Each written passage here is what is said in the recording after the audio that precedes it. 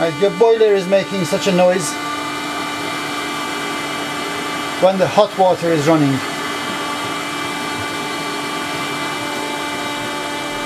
So if your boiler is making this noise when the hot water is running, see what the problem is. You open the boiler cover and I'll see what the problem is.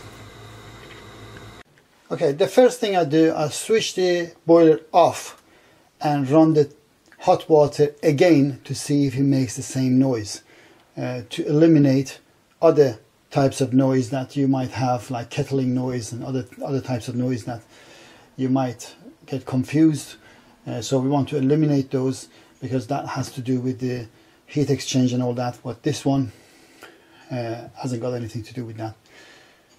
So in order to eliminate those, you turn the boiler off. You just press that button on it or switch it off from the mains, and that is off.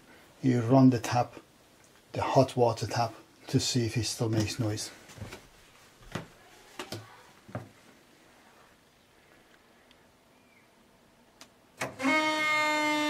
So the hot water is running and it's making the same noise while the boiler is off.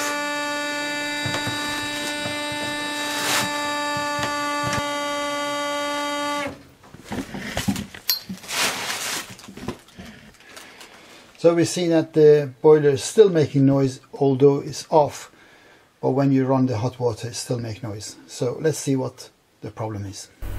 Alright, what I discovered after investigating the boiler and the problems, find out and basically eliminating all the other issues that could cause the whistling noise.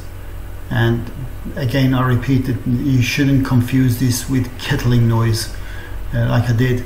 You could turn off the boiler and find out if it's still making noise, then it's a different thing. But if it's making noise only when it's on, then it could be kettling or other noise that could come from the heat exchange part or other part of the boiler. What I wanted to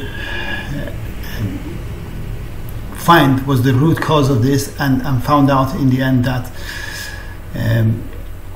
there is a filter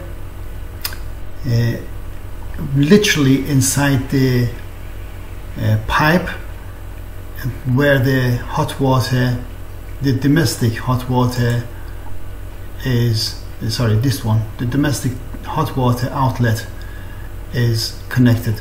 So if you look at your boiler, each boiler is different. So mine was actually the first pipe coming down.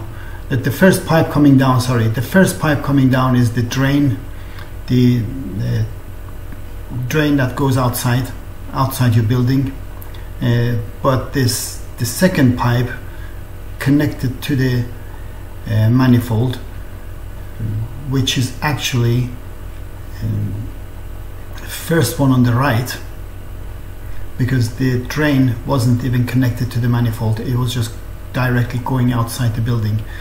The first one on the right, in my case, which is Worcester 38 CDI, it was the first pipe coming down the manifold. But in your case, you have to look at your manual and see where that domestic hot water outlet is.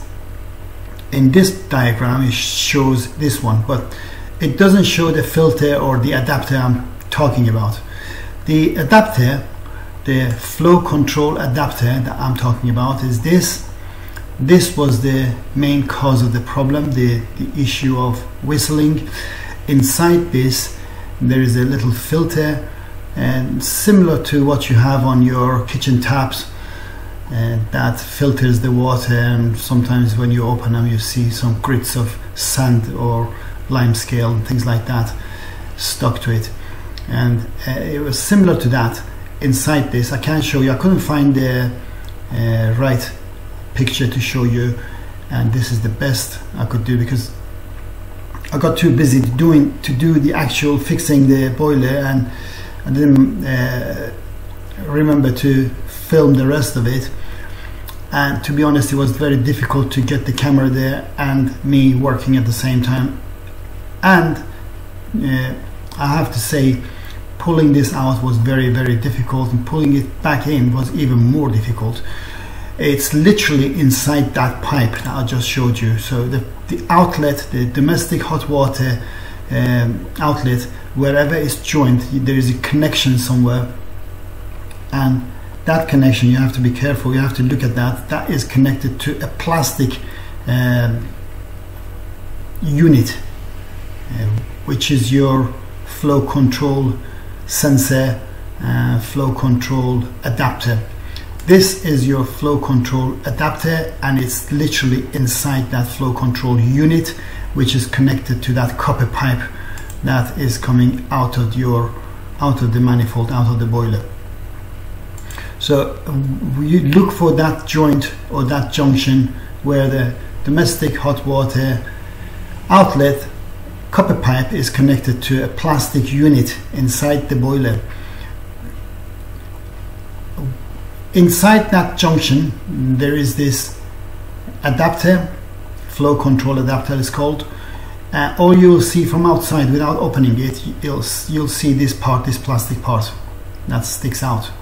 The rest is literally inside the pipe and the unit, the flow control or flow control sensor unit.